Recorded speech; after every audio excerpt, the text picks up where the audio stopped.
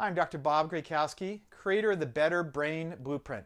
Today we're talking about taking better control of your brain and your emotions by the brain wave patterns.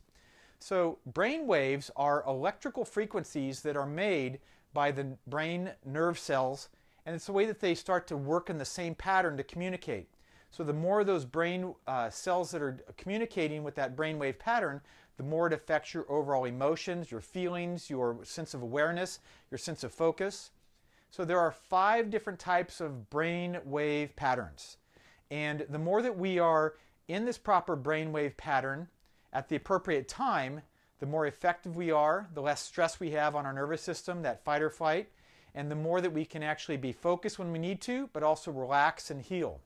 So if you look at the lowest brainwave pattern, it's like the beating of a drum. Boom, boom, boom. That lower brainwave pattern is the delta wave pattern. It's anywhere from 1/2 to 4 cycles per second. Our brain will start to be entrained and start to focus in on these brainwave patterns. If you've ever heard a song and you start to hear that in your head and it starts to cause your emotions to rise, that's your body getting in sync with these brainwave patterns. The next level up from the delta wave, which is the most common in little babies when they're the first few months where they sleep a lot, is our theta wave. This is that awareness where we're not asleep, but we're not quite fully awake. We're in that lucid state. It's our most creative part of our brain. It's actually when we process a lot of things. Certain forms of deep meditation can put you into a theta state so that you're not asleep, but you're aware of your surroundings, but you're really focused in on your internal self. That's about 4 to 8 cycles per second.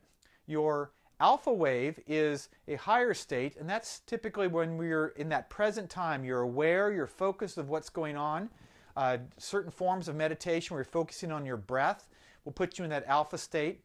Alpha state is a very important brainwave pattern to calm down the nervous system, especially after a very busy day or a lot of activities. That's about 8 to 12 cycles per second. And then you get up higher into the beta range where you're 12, 13, up to 30, 35 cycles per second. And that's your activity. That's when you're most productive. You're doing your work, you're doing all these errands, you're running from point A to point B. You're in that beta wave pattern. Here's the problem. Most people don't ever calm their brainwave patterns down to get into that delta state so they don't sleep. So they have insomnia. Light and sound affects these patterns. So we need to actually calm down our brainwave pattern. When we're active throughout the day, when we're doing all our stuff, fighting our battles and being productive and creative, that's great. But when you get off work, you need to actually calm it down. Meditation, yoga are ways that you can actually calm down into that alpha wave pattern. Taking a walk in nature is a great way to do that also. Even just a walk, focusing on your breath, can calm you down into those lower brainwave patterns. That allows you to calm down even lower so you can go into more creative, the theta state, and go to sleep when it's actually time to rest in that delta phase.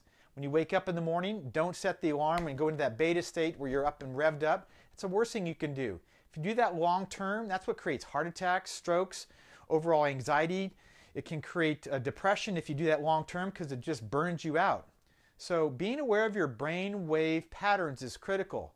We'll be talking more about specific ways to get into each of these states and the different timings of the day. But today it's just realize that there are certain wave patterns, and if you focus in on them, you can calm down a lot of that internal stress and internal tension. This is another Better Brain Tip of the Week from Dr. Bob. Have an awesome week.